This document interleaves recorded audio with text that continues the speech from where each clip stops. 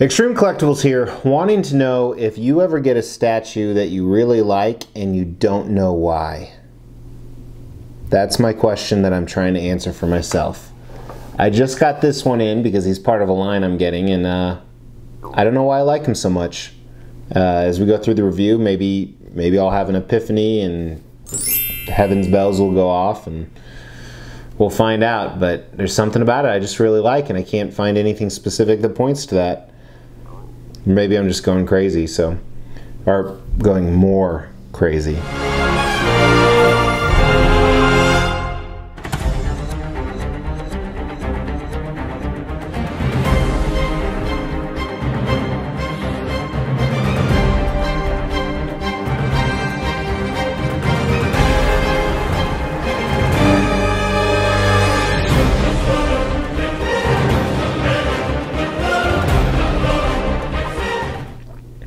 Extreme Collectibles here with Prime 1 1/3 scale Justice League Batman. This is the latest of their Justice League line, so they are releasing from the cinematic movie Justice League. They're releasing Cyborg, which I already have. I've done a review on that. Go check that out. Batman, played by Ben Affleck. Superman by Henry Cavill, I think that's his last name. Wonder Woman, and Aquaman. So I have all of them on order. This is the second one to arrive. I think Superman will be next in about 3 or 4 months. And like Cyborg, I was really hesitant, but I have tons of 1/3 scale DC Batmans from Prime 1, and they're all phenomenal. And as I said in the intro, there's something I really like about this, and I really can't put my finger on it. I do like the fact that there's an unmasked portrait that portrays Ben Affleck, kind of, which we're going to talk about. But yeah, so they made 1,300 of these. 500 were the exclusive version, and 800 were the collector's edition. The only difference is the exclusive version comes with the unmasked portrait. Here's a close-up of it right here. Where the collector's edition and the exclusive versions, they all come with the masked portrait right here. Hear all that running around upstairs? It's driving me nuts again. There also is another switch out. Your right hand is a closed fist if you want it. Or you can have it holding the grappling gun. And you'll see some close-ups here. The grappling gun is pretty badass. I don't know why you would not have it on there. So, pretty easy to assemble with the exception of his cape. The base is one piece. Batman minus, there's 2 pieces for his hands and arms on the right side, 1 piece for his arm on the left side, and then the portrait and the cape. Cape was a little hard to get in, and you'll see on some of my pictures it wasn't the best. It's better now, but as I said, I purchased him. He's actually going around Doomsday. I'm redoing my DC room a little bit today because of this. So I'm going to put all of them around Doomsday, 1/3 Doomsday. I also have a review on that, shameless plug.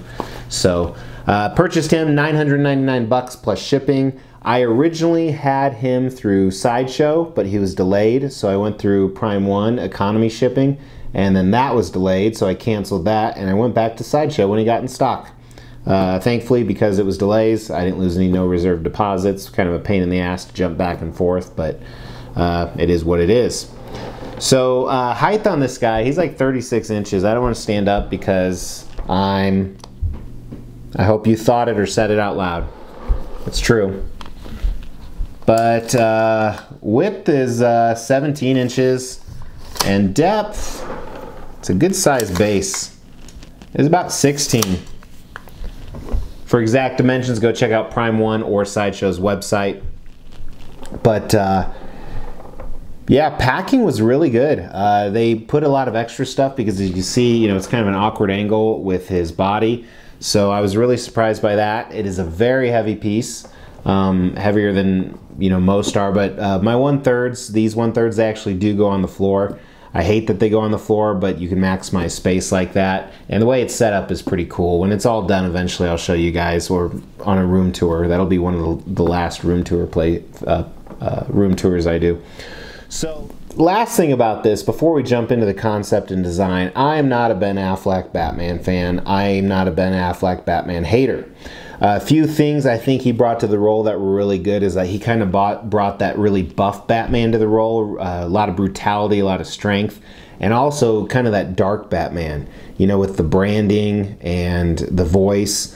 I really enjoyed that he brought that to the role. I'm always going to be a Christian Bale Dick Rider, because I absolutely love those. Not the Dick Rider, but a Dick Rider.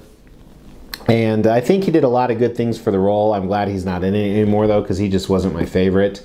He's probably my fourth favorite. Christian Bale, Michael Keaton, Ben Affleck. I hated George Clooney. I hated Val Kilmer. So, am I missing one? I mean, besides, you know, like Adam West and whatnot. But if I am, let me know. I'm really, really out of it. I just filmed another review, and it was the first of 4. And I said it's going to be horrible all day long. And they're going to air at different times, so you may or may not have watched that other review yet.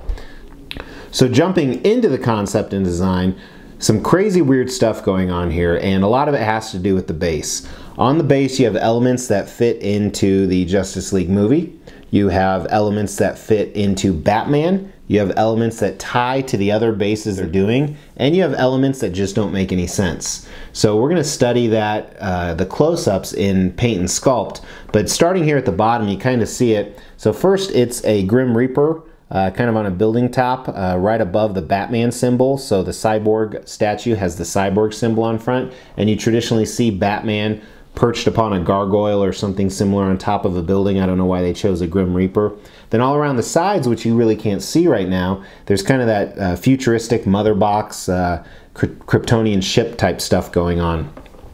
And his pose on top of it is really, really cool. I mean, he's a classic Batman on a building pose, obviously. He's sitting back, he's relaxing, he's just defeated the enemy, he's overwatching the city, whatever's going on. One thing when we talk about concept and design is, did they nail the likeness of Ben Affleck? And you'll see here on a few of the shots I've had already, and when we do the close-ups and talk about Paint and Sculpt, you'll see that I think they did a pretty good job with the masked portrait, and I think they did an okay job with the unmasked portrait, which is unfortunate. I would have rather had it flipped, because I'm going to display the unmasked portrait because it's different. And with that being said, when we get to the Paint and Sculpt, the Paint and Sculpt on the unmasked portrait is awesome if you don't look at it like they're trying to do a Ben Affleck likeness. So, cool concept. The design is really good. No issues, no seams. The cape is kind of a pain in the ass until you figure out how to do it, but it takes you like 5 minutes to figure out how to do it.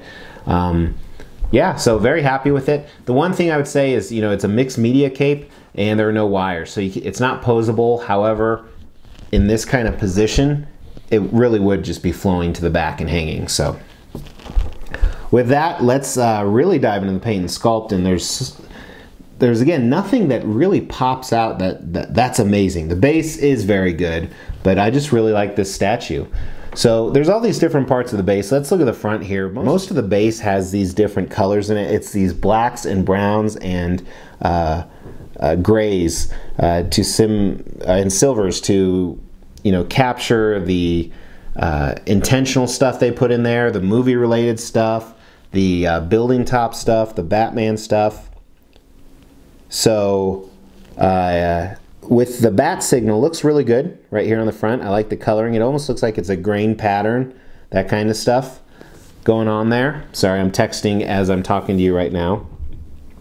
I really like the Grim Reaper. Really well done. Obviously, like I said, it kind of looks like a statue on top of a building, and you can see those different brown dirt colors in there.